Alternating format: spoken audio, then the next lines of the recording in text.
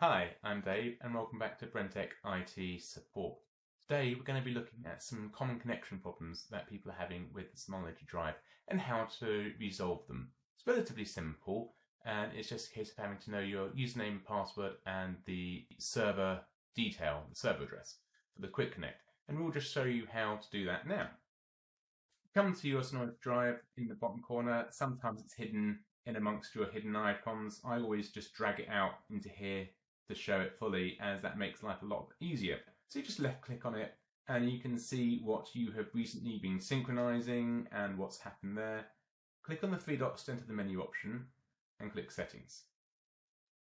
Now if you're used to seeing this and you don't want to, you can just scroll through it, or just click don't show this again and then click the X and that will get rid of it. I leave it running because I just like to have it there for other videos that I make.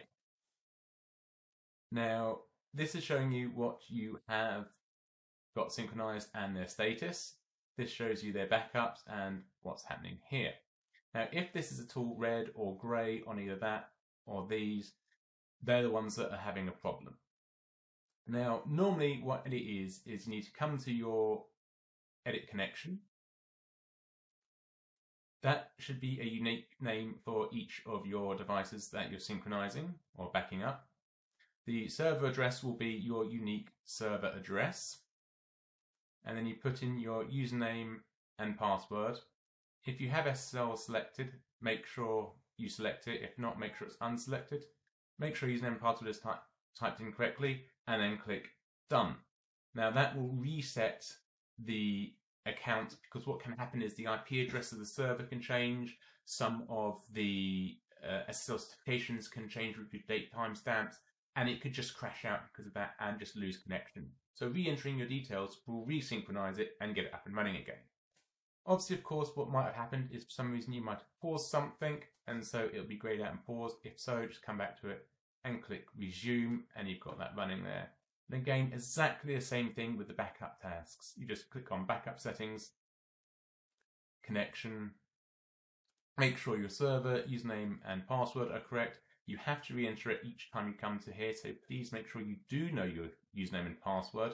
If not, you have to either reset it or find it where it's been sent to you if it has, or ask for your admin to reset it for you.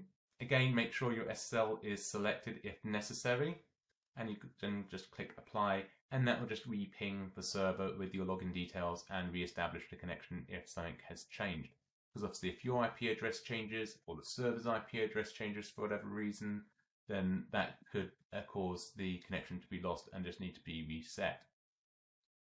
Also in the backup settings, you can choose what files and folders you want to back up. Now normally I don't back up too many folders from this because there's a lot of junk that you don't need backed up. If you do want to do a backup, just go for your users, your username, and I'll just say your document, desktop, documents, your music, and your pictures and videos. They're probably the only ones you need to back up, because you shouldn't really be saving stuff elsewhere. If you are, and you know that, then obviously make the appropriate choices there. But those are generally where things are automatically saved by default. One thing I'd never bother backing up is downloads, because that's stuff you've got off the internet and you can download again, so that's completely pointless in downloading and backing up. So we can leave those as they are, but if you've made any changes, obviously click apply. Now, global settings, this is where you can have things changed, such as notifications. You can say keep notifications for files and events, and that's where you get little pop-ups in the bottom corner. And you can just change how the synchronizations and backups are done. Normally just leave that as is when it's set up, as that's generally a very good way of it doing it. And just close that. Now what I normally do is when I set it up, I actually create my own file within C Drive. And here you can see that I've created a Synology Drive folder. If I come to there, I've got my extra folders that I'm using here, and you can just add a new folder like this and give it any name, doesn't matter. And that doesn't make it sync. That's purely just creating a place to save it where I know it's saved and it won't be backed up. So if I want to add a new directory to it, you come down to here, clicking three buttons, settings, and you just close that, and you click create. If you've already keyed in your details, it's memorized them, you can just click next. Otherwise, you need to add another Synology, or you could actually have more than one server that you're running from and you need to have a different connection there. So I've already selected them all, so I haven't got any available. Oh, actually I do. Okay,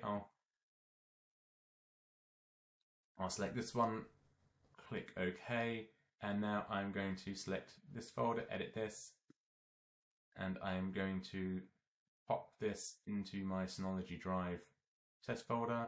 I don't need to create an empty folder because I've already created it. And then click OK, click Done, and that is now synchronizing with the server. You can see the icons now changed, and that's now being synchronized. So if you come into here, we can see what is being synchronized.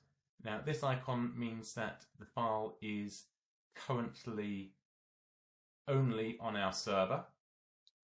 If you right click on it, we can come to Synology Drive and we've got the option of pin copy permanently.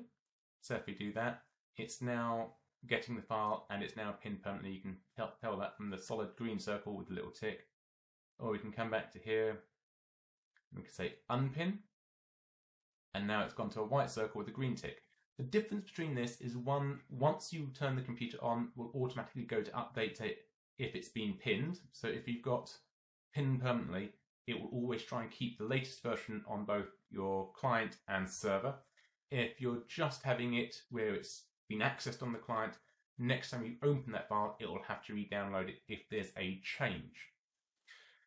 You can browse previous versions so you can see what other versions there were of it. Or you can click on free up space and that removes it from your system and it leaves it on the server. So it doesn't delete it from the server. If you do delete it from here, it will delete it from the server. So if you just wanted space back, just go and do the free up space option to free up your local hard drive. Okay, when you've got a selection of files and you just want to open one of them, we can see that all of them at the moment are still just only on our server and not locally. But if you click on this image and open it up, you can see it starts syncing it, downloads the image, and we have it. Close it. Now it's downloaded that one locally. It's also downloaded the two either side of it as well, so that you can have quick access to those, because it assumes you're probably going to want to look at those images as well, which is perfectly fair enough and a very good feature. And if you don't want them, again, you can always just right click, come there and go free up space, and that'll take that one off. You can also do it with a group of them as well by selecting them, again, free up space. Now, also with Drive, there is a history facility where you can look at previous saved versions of a file. So I know I've made changes to this one, so we'll come here, come to Synology Drive, and we can browse previous versions. And you can see that we've got 9 different versions of that file.